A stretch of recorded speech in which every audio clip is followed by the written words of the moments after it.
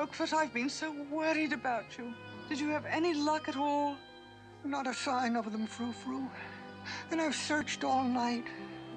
I know. And poor Madame didn't sleep a wink either.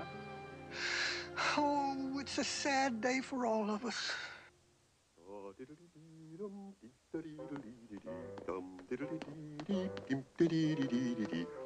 Morning, Frou-Frou, my pretty steed. Oh. Can you keep a secret? Of course you can. I've some news straight from the horse's mouth. If you'll pardon the expression, of course. Look, Frou-Frou, I've made the headlines. Mysterious catnapper abducts family of cats. Oh, aren't you proud of me? So, he's the catnapper. The police say it was a professional, masterful job. The work of a genius. Not bad, eh, Frou-Frou, old girl? Oh, they won't find a clue to implicate me. Not one single clue. Well, I'll eat my hat if they...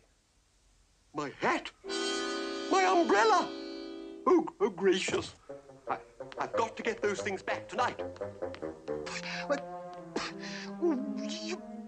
why, that sneaky, crooked, no good butler